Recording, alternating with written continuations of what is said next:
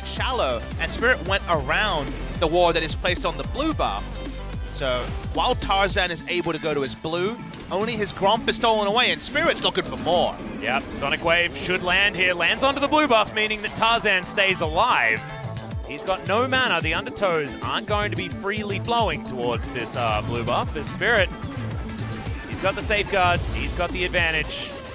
Tarzan looking for it here, but Spirit's going to land the Q. That means that Tarzan, not a lot of options, because he doesn't have a lot of mana. The red buff's ticking. He has the level advantage, looking for another Q. Doesn't get it. Flash. It was way better than very sure. When's Sword going to buy us Force of Nature? I don't know. Is he playing Mordecai? No, not Ormundo. Okay, this is also a shame for the Afrika Freaks. Oh, okay. I take it all back. Tucson just going to dash his way out. Flash true shot run, but the damn stopwatch! You're talking about perfect timing. That's it. He's completely aware of the scenario, and meanwhile, Keen's doing the Kennen thing. Yep, and Tucson's going to turn up. He wants another highlight play, potentially on the top side. It's going to get interrupted, as there's the ultimate utilized Sword. He's got nowhere to go. Gets the beast. It's not enough! And Keen locks down the 1v1. That was so close for Sword. Get dunked, says Keen. The top lane. The Lee Sin started it. This play kind of ends the early game that Griffin wanted to set up, just not happening. The interrupt on the Shen ultimate is why Cho'Gath goes for the emergency all-in. Feast is there, but nice flash away, out of range of the Vorpal spikes. And takes him down with... He's getting charged up. He's going to be taking down this outer turret as well, getting the local gold available for him, and even denying all of the creeps underneath this turret as well. What remains to be seen.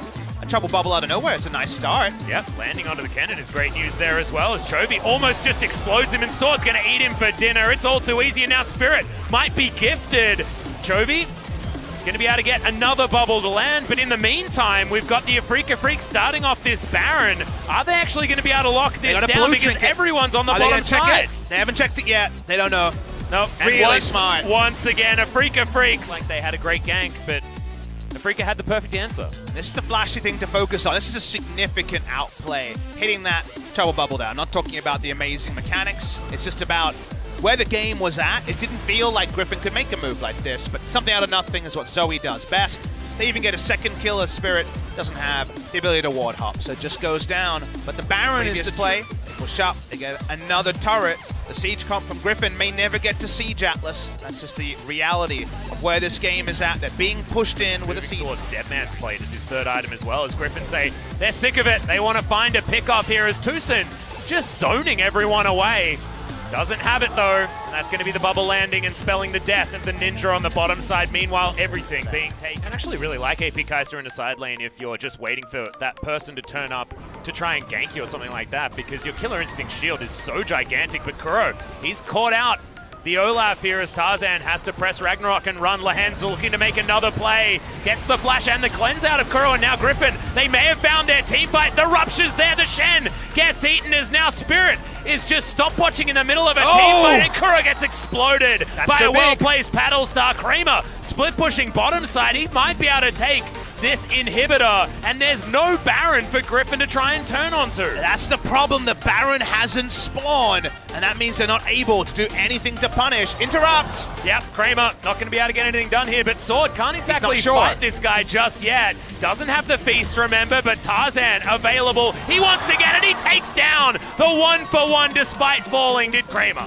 Griffin are trying to make a creative play around the Baron. It's going to be easily spotted by Afrika. Yeah, Afrika said, yeah, you can't play our game. But Lahen's. Yeah, Lahen's actually looking for more. True Shot Barrage once again going to fly forward as Kuro, he's ignited. The ultimate's going to fly forward. Oh, the axe going to be dodged. And now Kramer getting free autos. Tarzan too far forward, gets expertly baited by Kuro, who eventually does fall. But a 2-for-1, you'll take that as the Afrika Freaks. And Keen says that once again, he wants to win the game by himself. They get damn close to one, and Afrika Freaks get Baron number 2. Without Afrika taking more from them.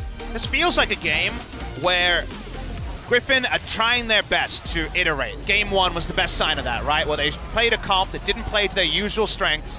Great sidesteps by Kuro in this pick.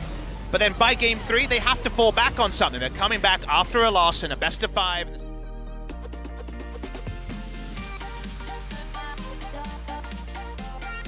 In a best of 5, they're the ones with the LCK experience. All right, Kuro going to dodge out of the way of Lahen's with his flash.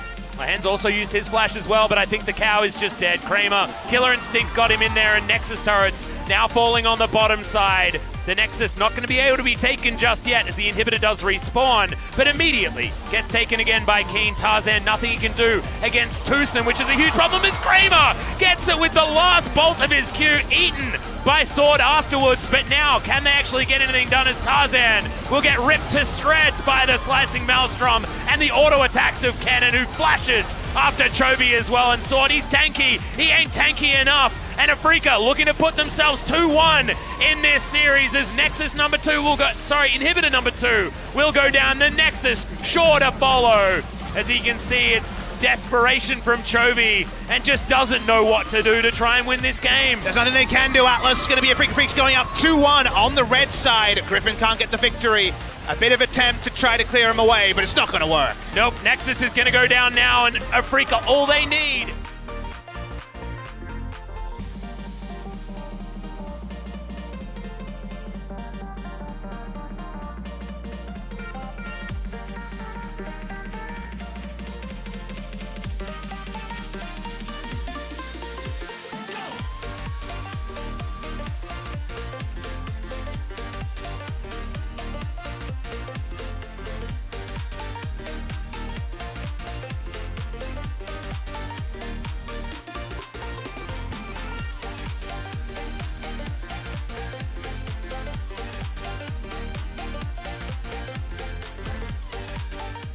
Is a red side win to get themselves towards Worlds, definitely, but also the LCK Championship against KT that's going to be in about 3 weeks.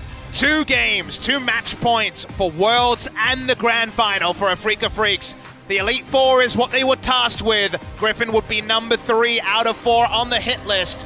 Really big stuff coming through from the side of Afrika Freaks. They're not going to get the pats of congratulations just yet, but the coaching staff is just keeping them hot, keeping them reared up and ready to go for game number 4. Griffin tried to fall back on the Cho'Gath. It got the groan, and unfortunately, we knew that if the timings in the early game weren't perfect, the Lee Sin could run away with it. He did, and everything fell into place for Afrika Freaks after that. I love the zoom out as you're watching the closeout, the old adage of in space, no one can hear you scream. We couldn't actually hear the skill shot sounds, but you saw the frustration of the Lehens dying in the top side as the turret died, as mid lane inhibitor died. It didn't matter if you were screaming or not, your team was going to lose, and Griffin went down and now face 2 match points. Yeah, and Afrika Freaks now can hop over to the red side as well. The tennis idea that we had early on, it felt like this was the break point. You know, this is what the difference between a 6-1 set and a 6-5 set looks like. When you get broken like this, it can mean that it all turns around. Or in another simple tennis analogy, their service, which is in many ways the setup of choosing red side,